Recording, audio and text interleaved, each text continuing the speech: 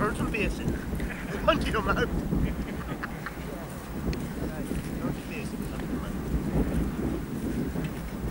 What did he get? He got it out or did he take it down?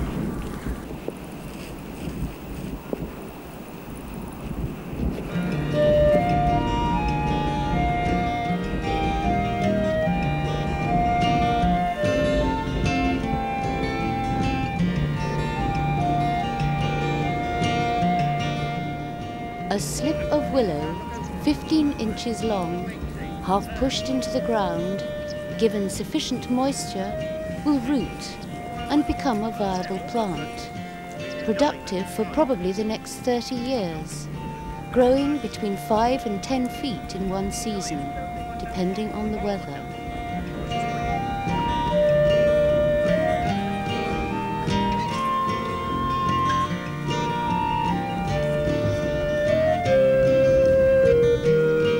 In spite of land drainage, part of the Somerset Levels still has a sufficiently high water table to support the commercial cultivation of willow beds.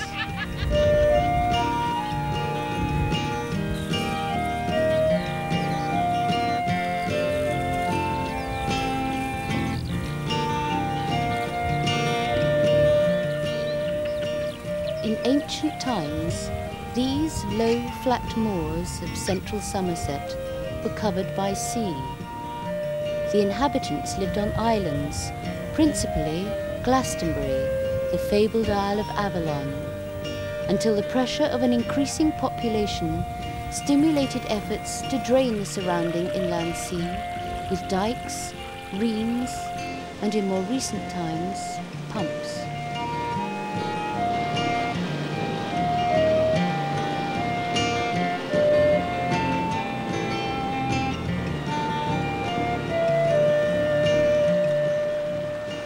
The moors around King Alfred's Refuge, the Isle of Athelney, have for generations been a centre for the production of willows, for the manufacture of baskets and furniture.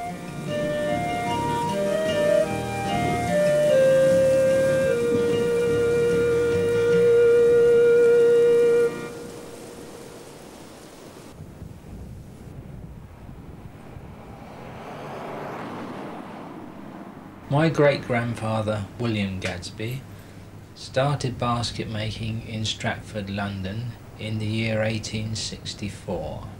He was followed by his son, Robert Gadsby, and then by my father, who is now almost 90, William Gadsby. And so you will see we are a family business. The basket making all took place in Stratford, London, where they had a workshop where the employees would make the baskets, and they also had a retail shop. The type of baskets which were both made and imported in those days are almost identical to the type of baskets which we make and import today. So there has been very little variation across the years. Unfortunately, the 1939 war made a big difference to all our lives, and in 1941 Adolf didn't seem very happy with us, and our home was almost destroyed, and so we took a leap in the dark and came down to Somerset. Father had to make the decision whether we were going back to London or going to stay in Somerset. As far as I was concerned, the decision had already been made, because down here it was like heaven. It was peaceful and we could get about and thoroughly enjoy ourselves. And so it wasn't long before he came to the same conclusion. And fortunately, he was able to obtain a building down here on the main road and started basket making there again. Obviously, willows weren't a problem because they were growing all around us. And so that was the beginning of our roots in Somerset. Now, our own business is the supply of baskets, both our own manufacture and from all over the world. Not only do we import basketware, but fortunately we export basketware. Some to places which even startle us, like Japan. But it's a two-way thing. These are a few examples of our locally made baskets, all made from Somerset Willow, made by our employees, and as you will see, they're good and sturdy and strong and long-lasting. Now, in comparison, many of the imported baskets are much more delicate and light, as you will see if you look here. There's this type of thing, and again here another type of little basket. But do remember, they're all handmade using the same principle, whether we make them here or whether we import them. And it's a craft, and the people that make them are craft people. And I think we should respect that a person can, with their own hands and a small amount of material, create something which is both nice to look at and practical. And I think this is important to bear in mind, that the person gives part of their life, like the potter, when they create that basket, whether it be made in Somerset or whether it be made in China, the same thing applies.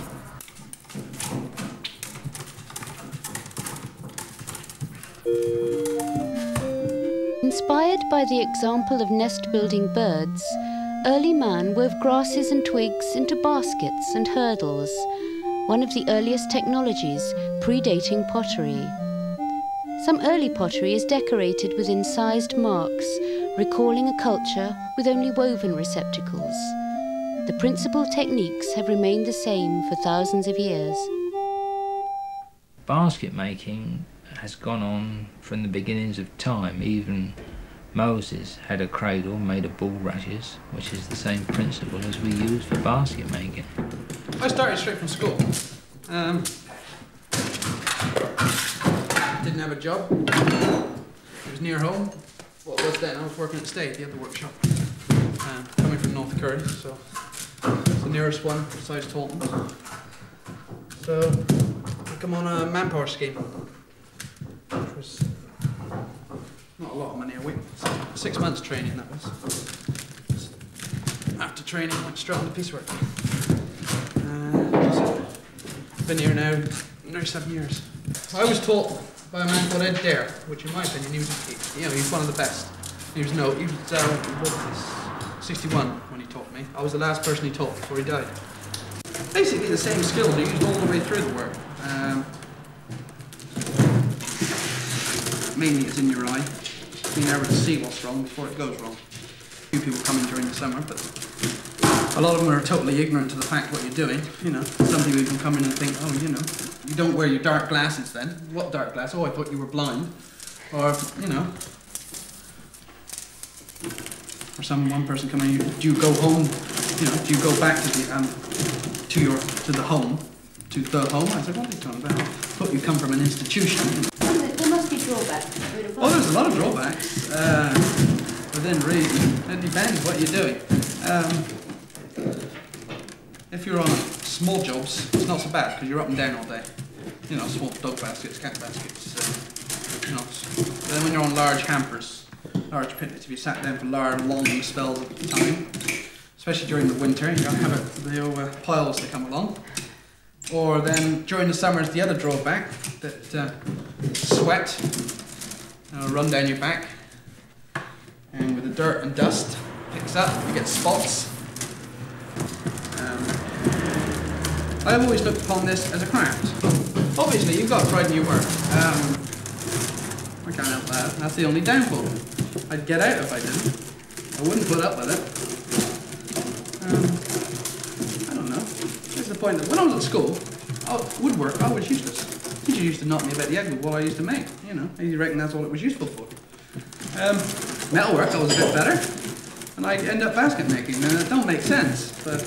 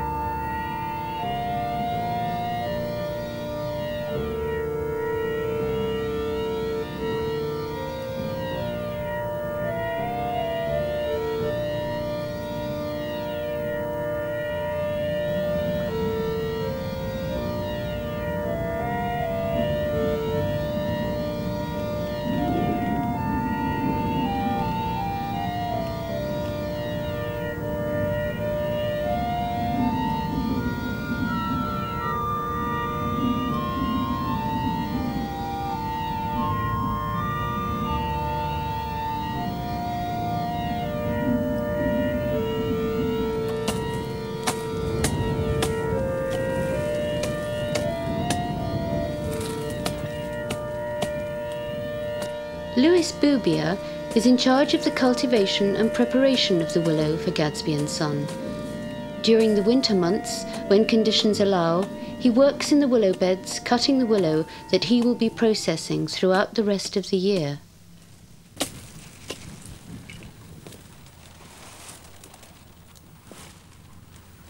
Well, we've been brought up into willow work, and just one of those things. You just get it in your blood and you can't get it out.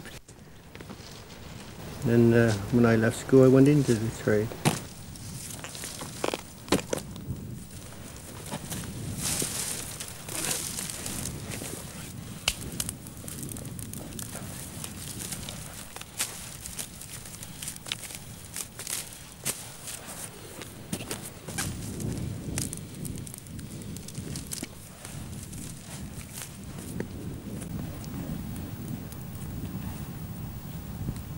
Well, it's hard work, really. It's one of the hardest jobs of all. Yeah, I wish we were here right now, the end of March. Well, the trouble is, this time of year we've got so much frost and wet will stop us from working. Some of the weeks you can only put in, say, a day, some weeks, and another week it might be only 2 days. And you'll get behind with your work.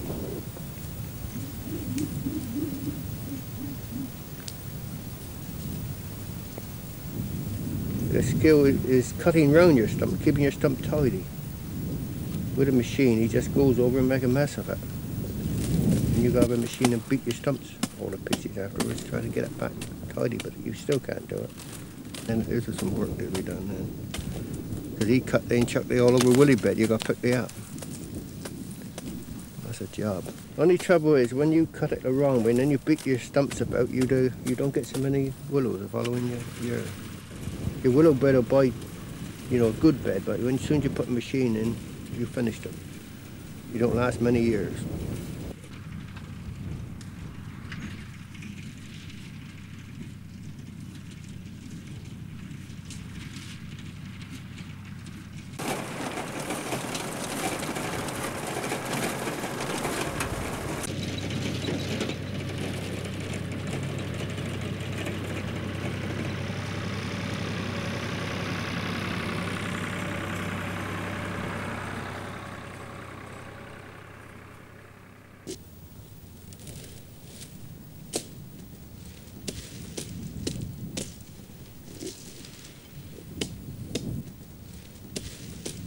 How does this job affect your health? Oh, I don't think it hurt your health. It might hurt your back, but not your health. Nearly all the people that do woolly work, they live to a ripe old age. My father done it all his life. He's coming 84. Does he ever come out now? No, he don't come out now. You can't keep him away. No. He's always outside though, but he don't come out no more. No, yeah, I can go back. All the old people that done woolly work, they always live to a good age. I think they keep themselves fit. So you don't like being indoors? No, I don't. I wouldn't work in a factory, not at any price. But you've had back trouble. Oh yeah, well, everybody man on willow work to get that. That's just one of those things, is Just it? one of those things you live with.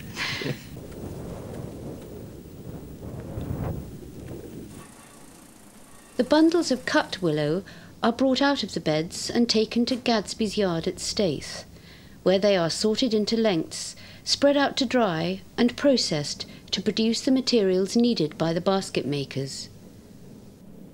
There's different jobs you'll be on doing all day long. There's mostly sorting and well, then you've got your spread, you know, woodies you've got to be turning up and spreading all the time. You ain't got 5 minutes of break. There's always something you've got to be looking at.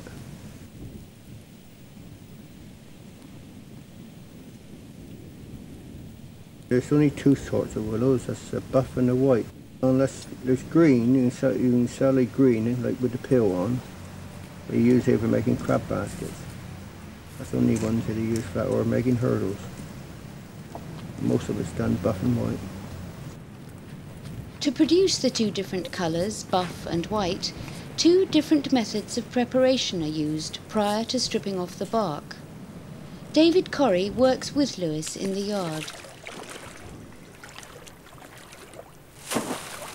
For white, bundles of willow are stacked standing in 2 or 3 inches of water over the winter in the pit, and left there until the sap rises and leaves appear. Then the bark is stripped off before the new season's growth begins.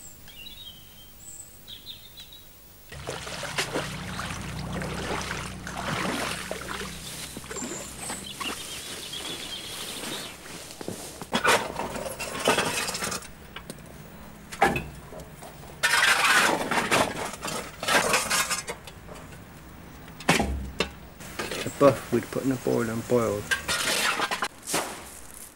We start in the morning, first thing we do is come down, clean the ashes out, light the boiler up, then we fill them up, the willows. You got to keep it going all the time. About every hour you got to put coal in.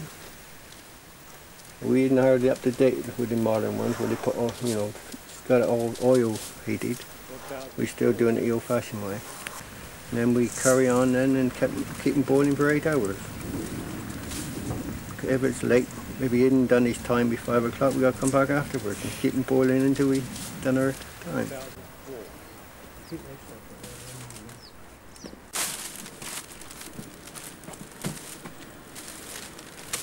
One more 6 foot.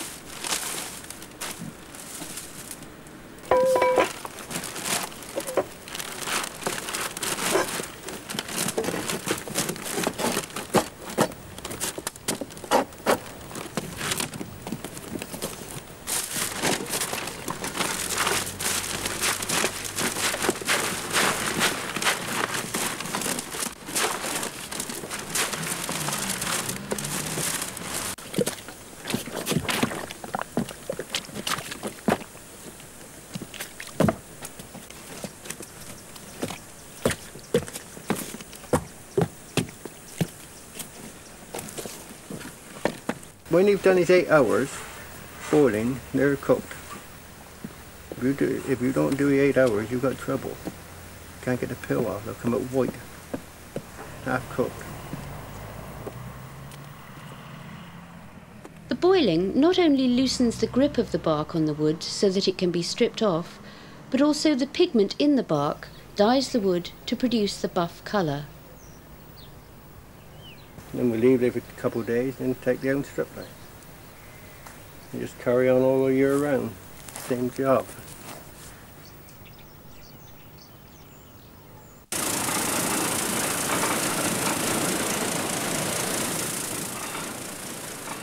Strip Stripping the bark is done by machine.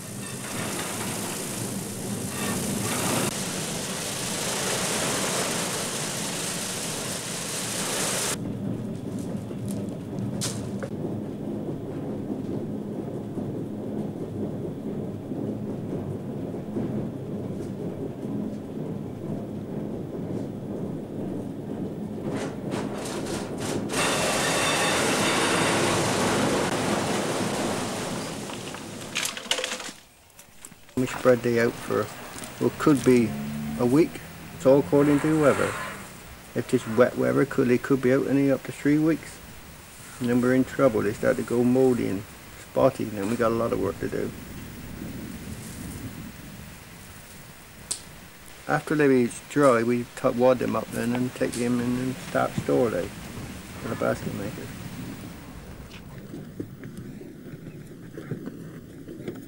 It was a very good job. It's hard work, but it's a good job of work. And it's a job after you finish doing your willows, you see see what you've done. It's like other jobs where you carry on all the time, and after you finish, you haven't got nothing to show for it.